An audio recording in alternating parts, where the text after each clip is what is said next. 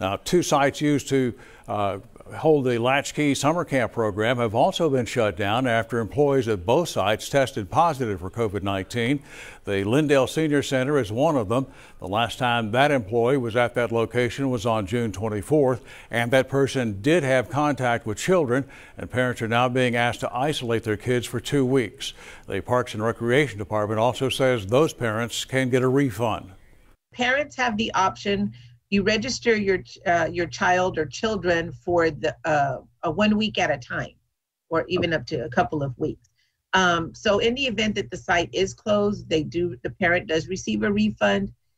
Since we are planning to reopen the sites as well, then they can either use that as a credit.